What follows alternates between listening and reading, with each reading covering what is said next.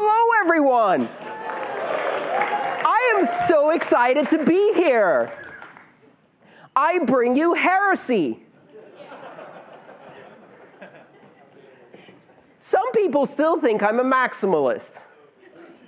They haven't been paying attention. I'm about as minimally maximalist as you can be, or maximally minimalist as you can be.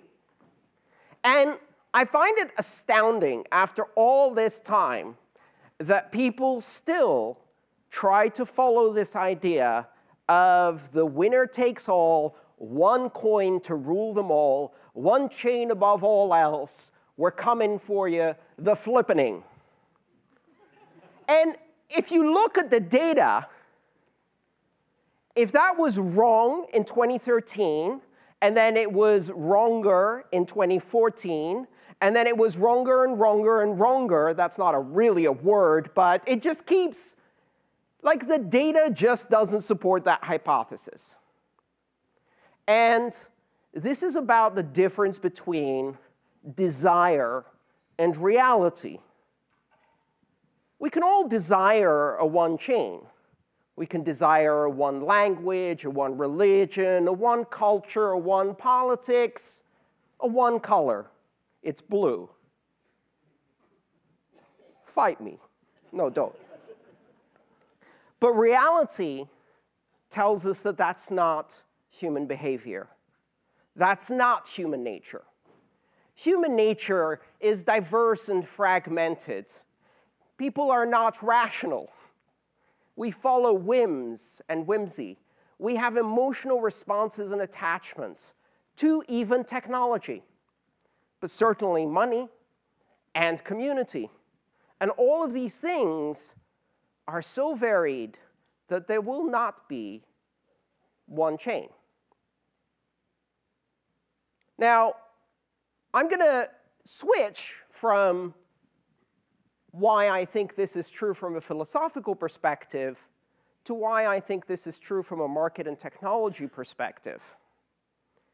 And what I want to talk about today is where I think we're going. And where I think we're going isn't one chain, but it might be one network connecting many chains. That's the vision I have. And it's not a vision I have because that's the vision I want. And it's not the vision I have because I think that's how it should be, or that you should invest in that future. I simply think that's the way we're going, like it or not. That's what I see in the data. That's what my experience tells me. That's my narrow understanding of human nature tells me that's where we're going. So follow me here. The first and fundamental reason we're not doing one chain is really simple. We have to make choices all the time. Both users and developers and designers have to make choices, and these choices have consequences. They have trade-offs. There are inherent trade-offs. So every choice that's made branches the future, and we follow one of those branches to the exclusion of the other. If you make a chain that's flexible enough to do smart contracts, it is necessarily not robust enough to do some of the most important security work, and vice versa. Those are inherent trade-offs. Some people talk about the trilemma of security, decentralization, and scale. But that's just one narrow aspect. We're talking about a massive multidimensional field of choices that have to be made. And some of those choices are made by the people who are designing these chains, but some of those choices are made by the users and the markets that come up with novel uses and decide that, sure, you designed it for that, but I'm going to use it for this because I think it's a better fit. And you don't get to say, because it's out there, and it's not yours anymore. It's not anybody's anymore. Maybe some of the choices are going to narrow the field, but maybe your users want to go in a different direction. I used to be afraid of forks. I'm not afraid of forks anymore. In fact, I now see this as the evolution of the blockchain multiverse. Every choice and trade-off no longer results in following one path. but all paths. Forks create this beautiful quantum decoherence of all choices. You want a chain? You get a chain, and you get a chain, and you get a chain. You don't like the way I'm going? You fork, and now you have a different choice. It's not about A or B. It's A and B and C and D in the whole multiverse. And many of them are shit. That's okay. That's okay. Perfection is unattainable. Singularity is impossible. And you might have this opinion that the economics of sound money will not allow any other possible outcome, which is absolutely true if you were dealing with rational human beings. But you're not. You're dealing with emotional, rational, diverse, weird human beings who come from cultures that are unimaginable to you and I. And they will make different choices. And they might not make choices based on their best economic interest. They might make choices based on emotion. Now, we may all think that if someone launches their own stupid coin, you know, whatever, Billie Eilish coin, LeBron James coin, Shane Dawson and Jeffree Star coin, whatever the kids are doing today, Vasco Girl coin, whatever. It doesn't matter if you like it or think it's right or think it has monetary value. People create affinity for community, and they will associate with all of these things. So let's talk about the arc of this technology and how it's playing out. Naval, as well as Balaji, have both talked about this idea of a cycle between infrastructure and application growth. First, you need infrastructure. The infrastructure creates the capability for new applications. Then you have a period of application expansion. People start building stuff. And as they build stuff, they come across limitations of the platform. They run into scaling and capacity issues, security, privacy issues, fit and market timing issues. And then you need more infrastructure because you filled up what you have. So you do another round of infrastructure, which creates the possibility of another round of applications. In Bitcoin, we've now had this 4-year protracted scaling debate. It's over because everybody got what they wanted. Everybody got a chain, and they're all called Bitcoin. You get to choose which one you want to use, but you don't have to only use one. The bottom line is, the scaling debate is never going to end because scaling is not a destination. Scaling is a journey. And at every step, you will run into new barriers.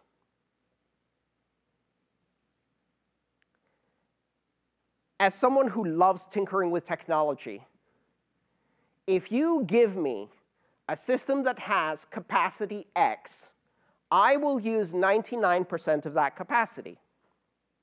If you make that capacity 10 times greater, I will come up with an application that I couldn't do before that now uses 99% of the new capacity you give me. I remember the first time I got fiber to the home in one of the locations I was staying, and they installed it and told me, great, you have 1 gigabit Ethernet right delivered to your home, fully symmetric, 1 gig down, 1 gig up. So I called them and I said, can I use it? Well, what do you mean? Like, can I actually use it? Of course you can use it. No, I'm an engineer. Can I use it? Yeah, sure.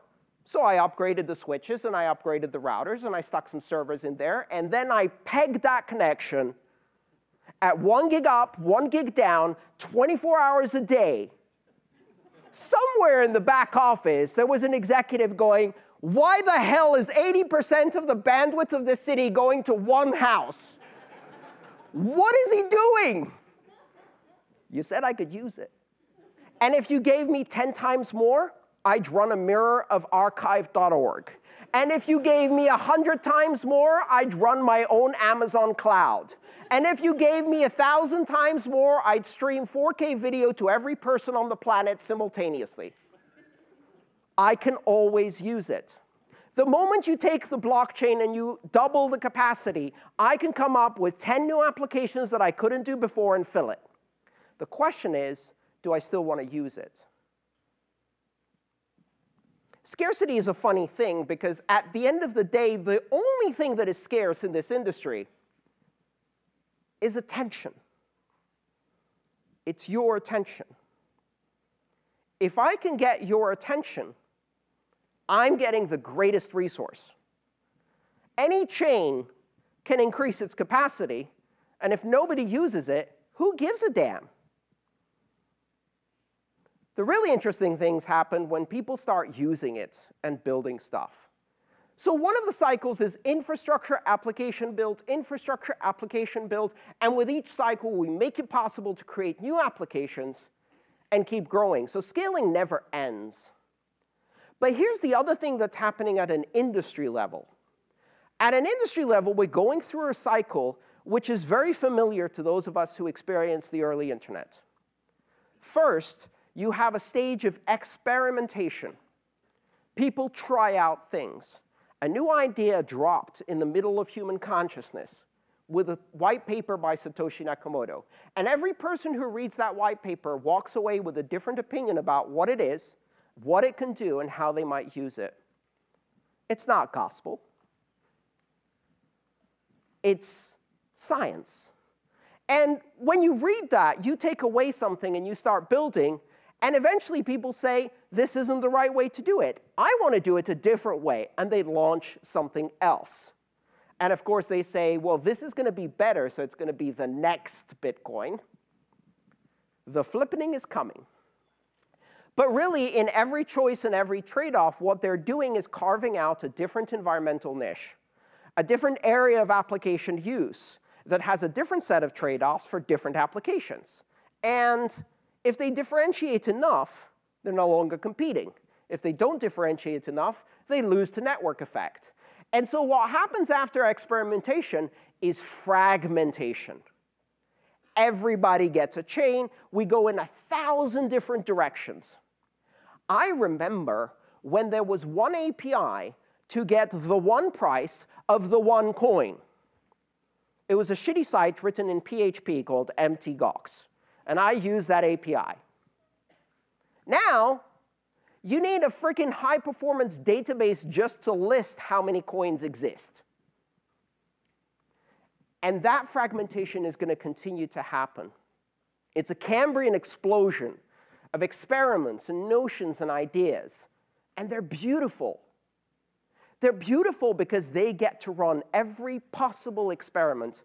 And even the failures teach us so much. The failures teach us more. After experimentation and fragmentation, something interesting happens. Standardization. We can't keep bombarding users with different experiences, different user interfaces. Why? Because we're wasting the most precious resource, which is their attention. So after that, we get standardization. And you may think we're not doing standardization, but in fact, there's a hell of a lot going on, and most of it is on the user side. Think about key management. There used to be 1,000 different ways to store, record, and encode keys and addresses. And now we have effectively one industry standard, hierarchical deterministic wallets with prescribed paths from multi-currency, multi-account wallets that operate pretty much against any chain that allow users to have one mnemonic phrase that unlocks everything they own. And it's a mess, because it's not fully standardized yet. But it's a hell of a lot better than what it used to be, and that's the first example of standardization. And then we'll get to something even more interesting, which is interoperability. My next book is on the Lightning Network, and one of the reasons I'm fascinated by the Lightning Network is because it is not a Bitcoin system. It is a multi-currency system. It is a system of bilateral promises routed with timeouts and secrets. That's really what it is. What blockchain can do that? Any blockchain that can do timeouts, secrets, and promises. Guess what? Most of them can. So we could easily create a system where you start a Lightning payment with a Bitcoin amount that you lock with one of your peers, and you find someone on the network who is connected to the Ethereum side. Somehow. You make a promise to them, they make a promise to the next person down the chain, and suddenly you're funding an Ethereum contract with a data payload to execute based on your Bitcoin payment. Now, we've created a decentralized exchange between these two currencies. But not just a decentralized exchange. It's an internetwork. It is the first glimpse of the Internet of Money. And then we keep adding chains. But it's not just one network that's doing this. The Lightning Network, Plasma, Raiden, Cosmos, Polkadot, the interledger era has started. And now we're going to start bridging and linking and building gateways. And the most important concept in all of this is trustlessness. We are currently doing all of these things with trusted third-party exchanges that do not deserve our trust. We will turn those inside out and create trustless, routable promises that allow us to move any one of the coins to any of the other coins, use any of the applications on any of the chains from a single unified user experience that allows the user and their wallet to control what they want to do. The Internet of Money. Someone's going to build a Lightning to Plasma gateway that will take promises on Lightning and extend collateral promises on Plasma, and then Raiden, and then Cosmos.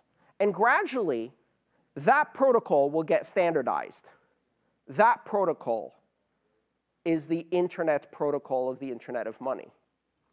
It's exactly the same as connecting Token Ring and Ethernet and X25 and all of the different attempts that were made to create local networks for communication, and take all of those networks and bundle them together with an agnostic protocol that abstracts all of the details IP. And we're going to do that again with blockchains. We're not going to a world of one coin. We're not going to a world of one chain. Not because I say so, not because I want so, not because I'm invested in it, but because that's what the data tells us. That's what human nature does. We will have many chains, but I am really fascinated by the strong possibility that while we will have many chains, in the end, they will all come together under one network.